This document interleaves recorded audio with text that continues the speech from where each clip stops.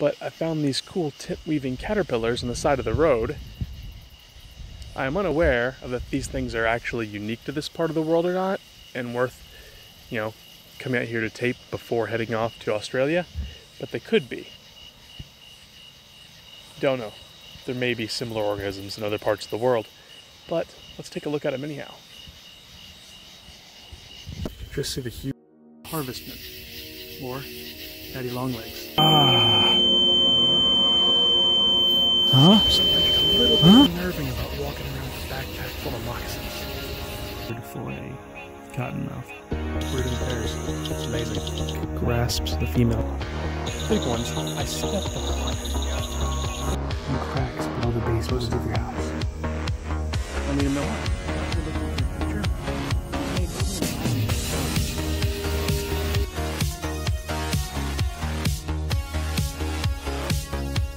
I am still unaware of if similar creatures exist elsewhere, but what I can say is that these are eastern tent caterpillars. They will turn into a moth, they are a species of moth. And they're either known as tent caterpillars or a lampet moth. These caterpillars are a very social larva and have many neat characteristics about them. Different behaviors you can observe in the ways in which their actual tents are organized.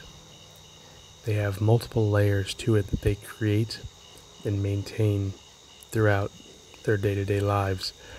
And they'll put ever-increasing tension on outer layers, creating multiple layers that they can move through and have protection.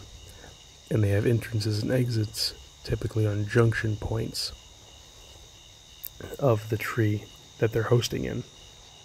These guys also have some neat abilities when it comes to the way they develop.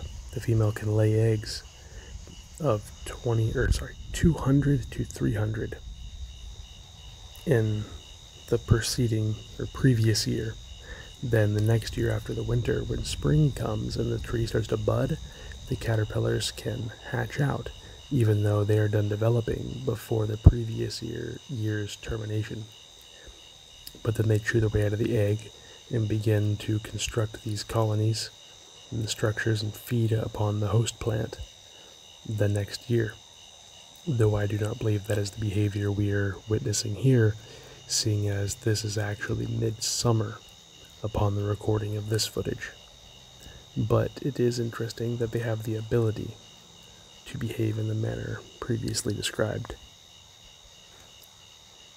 The display you were able to see earlier, and will probably see repeat itself several times, is a defensive behavior where they will begin to thrash about, and that movement will spread from one caterpillar to the next as they pick up on its happening.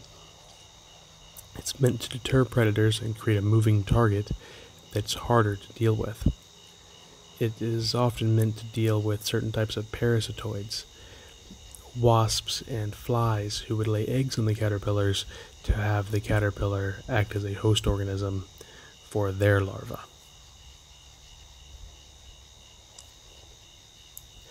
Another fun fact with these guys is that the tents they create are among the largest of any tent caterpillars in the world. So they were actually an interesting find after all, before making the trek halfway around the planet. I always think they're neat to see in the trees as you're driving along. You see them and always think, well, is now a good time to pull over and take a look? And I'm glad I did. I used to live in states where they didn't occur, and I would only ever see them on TV and Discovery Channel, and thought how cool it would be to actually see them. And stating that, I'll admit that I didn't even fully appreciate this display upon viewing it. It's one of those things, I guess, you can place it and don't appreciate what you have the opportunity to encounter.